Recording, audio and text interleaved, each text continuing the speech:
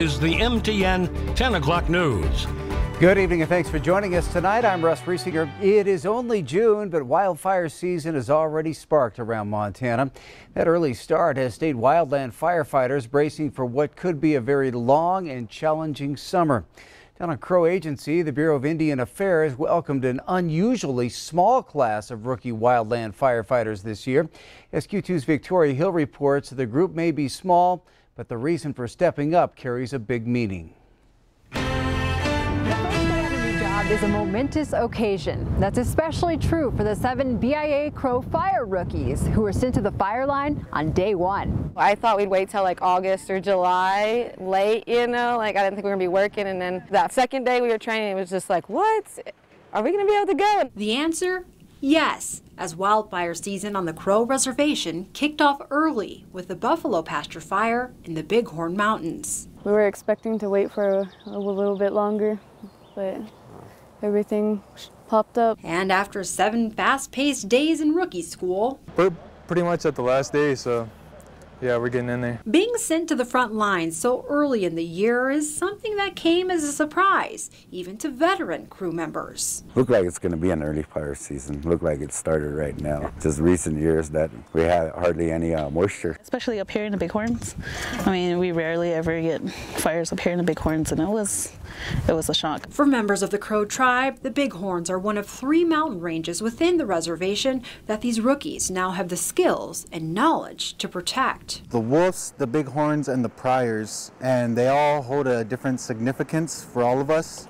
We like to think of them as sacred and where we can go to clear our heads and find meditation and peace. For a long time, these mountains have been really special to us. Drawn to the mountains through a special connection and drawn to the job through a special bond. My family has all been firefighters. My Kalas were the first female firefighters, so it's always been like a dream to follow their footsteps. Our grandpa joined a while back, and that inspired my dad to do it. My dad, he started back in 1987, 1988. He did 7 seasons, and that's what really got me going. My family has been doing it for a few generations now.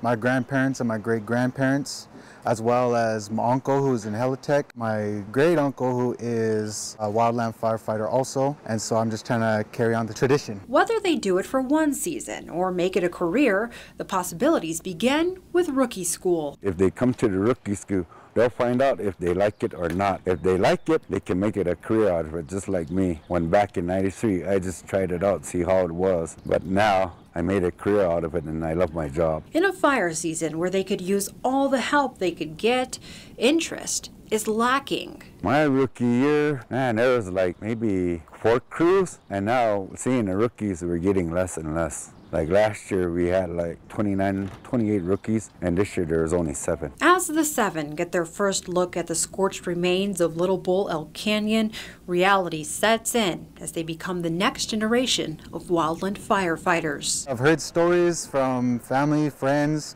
that have all been doing this for 30-some years, and they tell me it's actually a lot of fun. You get to go a lot of places you've never been before, so I'd advise that if you like being outdoors in the wilderness and stuff and don't mind the heat, something to get into. On the Crow Reservation, Victoria Hill, MTN News. And Victoria also tells us as long as the fire doesn't spread to other parts of the mountain, that fire is actually helping replenish the forest floor and clear out old dead timber. On Montana's current wildfire front, adding another 100 firefighters to the state's largest blaze is making a difference. Crews are gaining ground on the Robertson Draw fire south of Red Lodge. Tonight, that fire is now more than 50% contained. That's up from just 15% on Sunday night. Firefighters today focused on putting out hot spots along the eastern side and also building a contingency fire line to the northwest. Evacuation warnings remain in effect south of Red Lodge and east of U.S. Highway 212, but all others have now been lifted.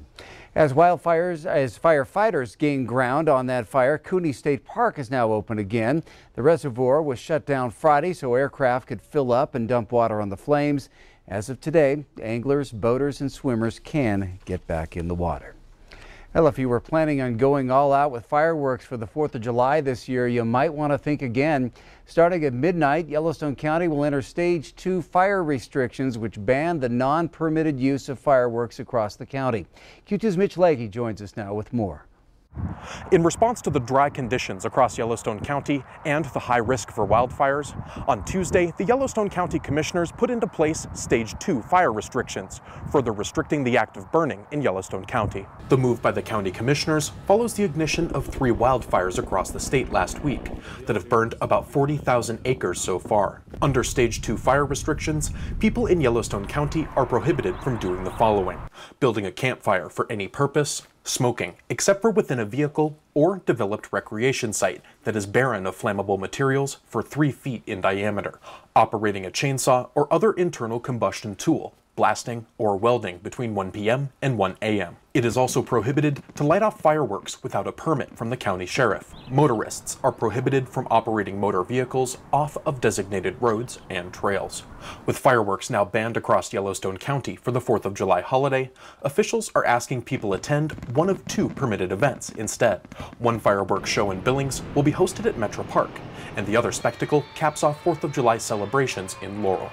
In Billings, Mitch Leahy, MTN News. And tomorrow, Mitch will bring us more from local fire experts on how to keep your home safe from fire this summer. All right, turning to Chief Meteorologist Ed McIntosh. It's been a hot one out there, but it's also been a beautiful summer in Montana and Wyoming, and you've got some pictures tonight to prove it. That's right. Thanks to our viewers. Let's go ahead and start off with this great shot from around the Huntley area with the sunset for tonight. Kelly, thanks for sharing that one on Facebook with us. And while the wildfires can be devastating, they can also bring in some great pictures as well. Kevin, thanks for this one from around the Robertson fire area. And for Ray Masters up into the Beartooth, the hills are alive with the color of the wildflowers up there. Just a beautiful shot, still catching on to some of the mountain snow. Loretta shared this one. The dog's name is Zeta and the horse's name is Bill, which is good enough to show the picture right there. And how about this one for cute? You moose be kidding. Justin McKenzie's behind the camera. He came up with that joke, so if you have any complaint emails, direct them to him. But direct your pictures to us. You can download them on our free downloadable app and check the weather. Also our Facebook page, or just email us at weather@ktvq.com. The forecast in just a little while. Those are some great pictures. Thank you, Ed. As the White House announces the country hit the 150 million mark for fully vaccinated Americans, we wanted to know how Montana's numbers match up. So we checked in with Yellowstone County Health Officer John Felton. He says statewide, roughly 46% of the eligible population is fully vaccinated, but here in Yellowstone County, that number is 44%. Felton also says because the large-scale vaccination clinics are shut down, the main push to get people vaccinated is during small-scale clinics held at businesses and events.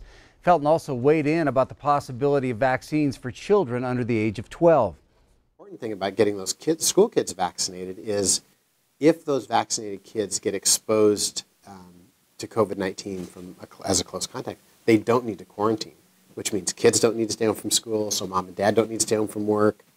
So I think it's really important that families and parents really work to get their 12 to 18-year-old kids vaccinated this summer. Riverstone Health is offering several free COVID vaccination clinics in coming days. This Thursday, you can head to Billings Central High School between 1:30 and 3:30, or stop in at the Gardeners Market at South Park. That's from 4:30 until 6:30. A complete list can be found on ktvq.com. As expected, Montana's 2 U.S. senators today split their votes on whether to debate a major voting rights bill. Republicans, including Senator Steve Daines, blocked that measure from going forward.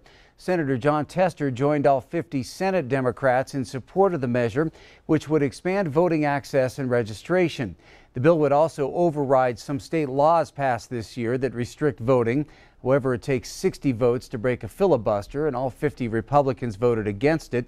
In a statement today, Daines called the bill a political power grab by Democrats. It would undo Montana's photo ID requirements for voting and force taxpayers to fund political ads. A compromise version of the bill agreed to by Democrats does not contain either one of those elements. Tester said the compromise maintains state control of elections, but would protect things such as voting by mail, early voting, and Election Day voter registration. Republicans at the 2021 Montana legislature ended Election Day voter registration in the state and made voter ID requirements more strict. Well, sometimes you have to tear down before you build back up. Today was demo day at Big Sky Economic Development's new offices. The downtown space, although dusty now, is also filled with determination. Q2's Casey Conlon brings us tonight's rebound story. This sign in the lobby of the new Rock 31 Entrepreneur Center says it all. Big Sky Economic Development hopes that this is the first step to build Billings' future. With the demolition of this first wall inside the historic Montana Bank building at the northeast corner of Sky Point, a project years in the making can see the light at the end of the tunnel. We're 10 months away from opening a fresh set of doors into a new space for entrepreneurs to connect. The idea behind Rock 31 is a simple one: develop new business for the community. Entrepreneurs like Josh Tenyes, co-founder of Billings-based web software company CardSetter, say this center is badly needed. I think the number one thing is having space that's easy to have serendipitous sort of connections among entrepreneurs. If you have a bunch of offices, I don't think that that's really helpful. You have to build those relationships because relationships are important. Right. And sometimes it just takes being in the same space. In 5 years, CardSetter has gone from local to international because of that relationship building. It's a type of business Montana and Billings specifically isn't necessarily known for, but that's the point. Oh, that feels good. You never abandon those industries that are foundational, but you also have to be innovating and growing and changing and incentivizing new companies, other things that dovetail well with who we are, but start to change the character of our economy and create more diversity in our economy. You know, look at Silicon Valley. The pillar industry that's there today was not there in 1907. It's completely different, and that's 50 years. So it's a significant amount of time, but that's kind of the time scale that we need to be thinking about. Is that where is Billings going to be in 50 years, and what can we do to help put the foundation in place to make that happen? A foundation they hope to build on both the old and the new.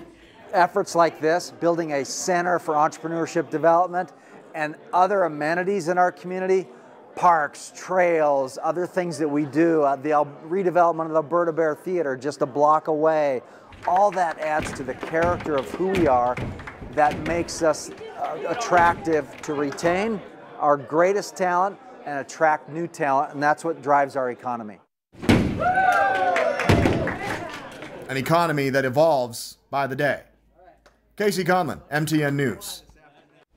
The group hopes to open the new Rock 31 Center in May of 2022.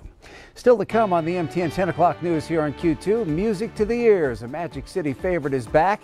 Up next, we'll meet a pair of musicians who've been playing from the heart for decades as we get ready for Symphony in the Park. Then later in sports, dreams do come true. We'll meet one Montana woman who's off to the Summer Olympics in a not so popular sport. That story in just a bit.